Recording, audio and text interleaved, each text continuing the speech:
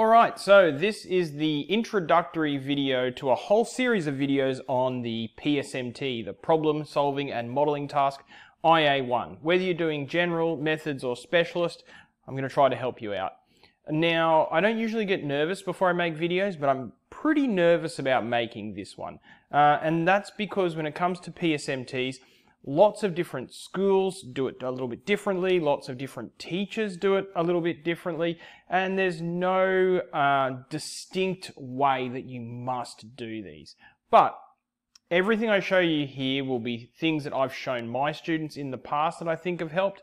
It'll be things that I've taken from the QCAA, documents that they've published. It'll also be examples of things that are really good practice. We'll also be taking a look at what I consider a really good genre guide, sort of a skeleton to set out your PSMT. That'll help you out. All of that said, your first port of call to get help for a PSMT should be your maths teacher.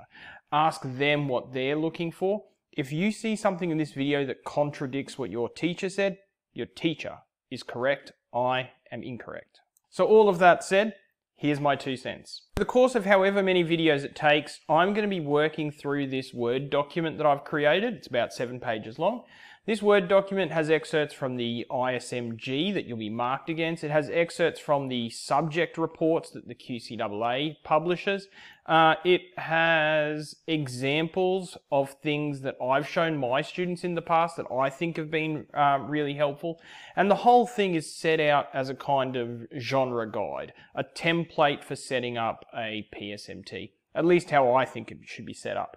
If you go down into the description of this video, you'll be able to download this document as a PDF so that you can follow along.